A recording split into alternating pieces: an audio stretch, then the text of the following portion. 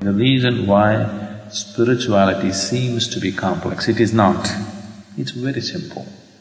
Why it seems to be complex is only because of this factor. The more you try, the more you're getting established. But if you don't try, there is no way. If that comes to you, you will see your meditation will graduate into different dimensions.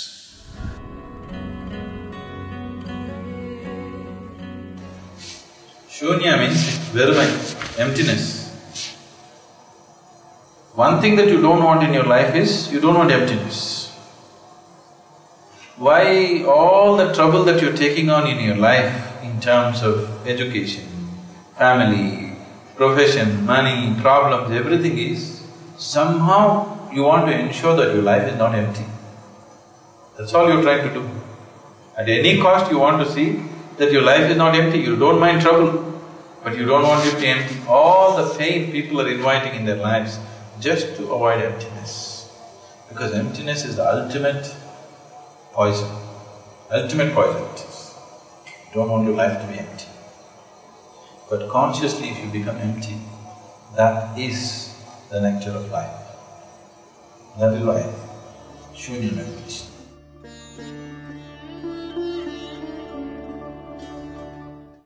Shoonya means leaving yourself out.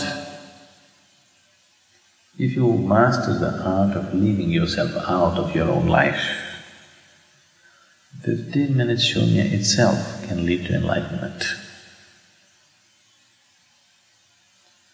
But such human beings are rare who are willing to leave themselves out. Such things come only when one has a deep sense of surrender in them, without assisting them towards surrender. It's not impossible, but rare. It's very much a possibility for anybody. But when people are using meditation as a trick to live better, the question of leaving yourself out doesn't arise, isn't it? It's about you. The very reason why you're meditating is your well-being. That itself is defeating.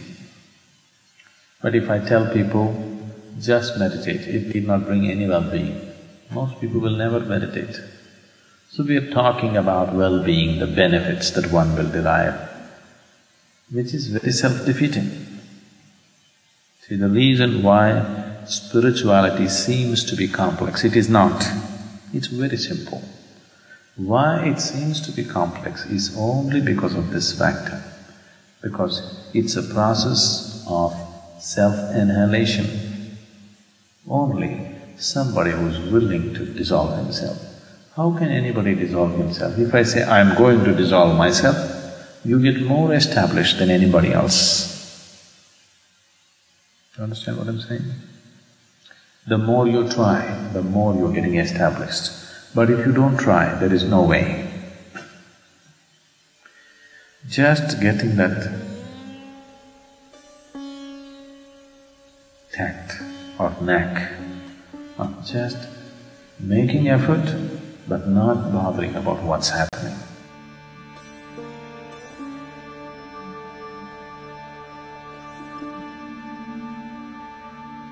That's where the whole crux of meditation is. If you just understand whatever happens, it's just fine with you, then slowly you are staying out of it. You can't stay out of the effort, but you can stay out of the fruit that it produces, isn't it? If you take away this, nothing need to happen to you, no benefit. Even if it tortures you, every day you will sit. If that comes to you, you will see your meditation will graduate into different dimensions. But people are always meditating, calculating, am I getting enough or not? That itself is a limitation. But you cannot inspire people without offering them benefits. Nobody would meditate if you tell them, you won't get anything, just meditate.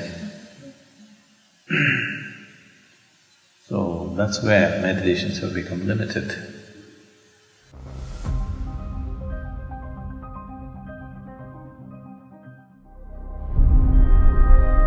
Shoonya means a non-physical dimension or that which is limitless. It's the most precious thing, but it takes a certain amount of subtleness to even grasp it.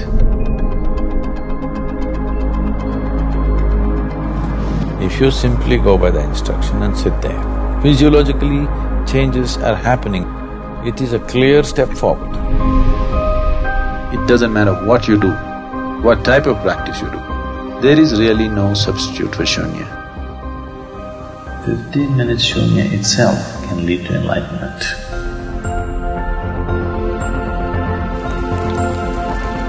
In your normal perception, it is absolute poison. But you drink it and see, this is the ultimate nectar.